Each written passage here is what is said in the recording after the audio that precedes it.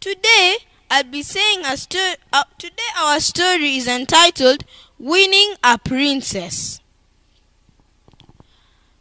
It comes from the book of 1 Samuel chapter 18, verse 1 to 29. And the day David killed Goliath was a turning point in his life. He never went back to his sheep. From that day, Saul kept David with him and did not let him return to his father's house. For a while, he was everybody's hero. King and people loved him dearly. Jonathan, Saul's son, took a great interest in the young shepherd boy, giving him his tunic and even his sword, his bow, and his belt. David was placed in a high rank in the army.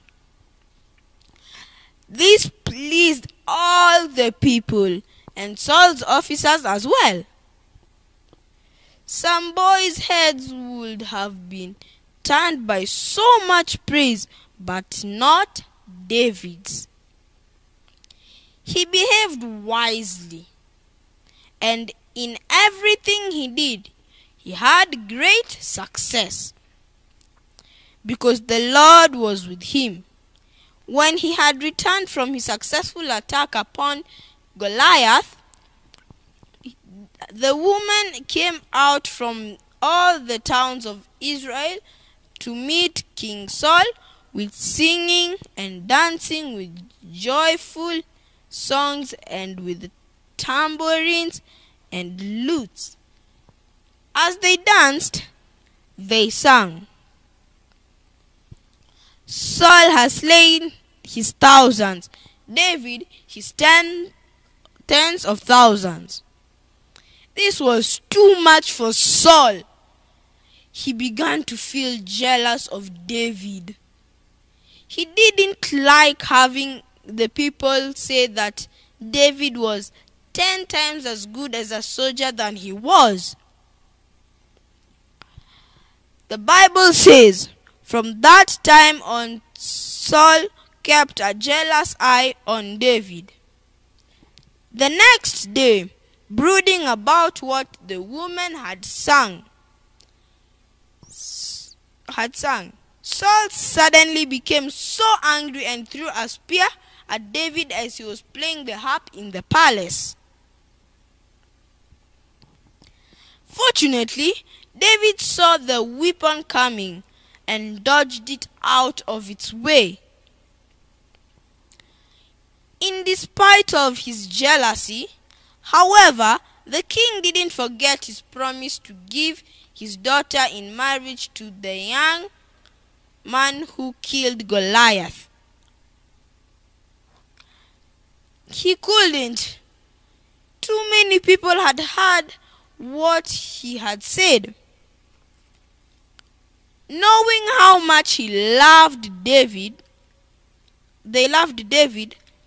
he didn't dare go back on his word. But he cheated.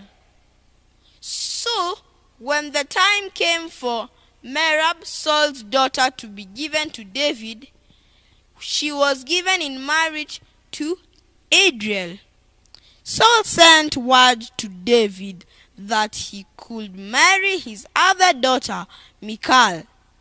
If he would kill 100 Philistines, he hoped that David would be killed in the fighting. But he wasn't. He came back alive and victorious. And now there was nothing Saul could do but give him Michal. So the shepherd boy won a princess and became the king's son-in-law. I wish I could say that they lived happily ever after, but they didn't. True, Saul's daughter Michal was in love with David, but Saul became still more afraid of him. and he remained his enemy the rest of his days. It could have been such a happy family if only envy and jealousy had spoiled it all. Children, what do we learn from this story? We learn that jealousy is not good. And if you're jealous of someone, you should always pray to God to guide you and help you. Proverbs chapter 27 verse 4 tells us, anger is cruel and wrath is like a flood, but jealousy is even more dangerous. Amen.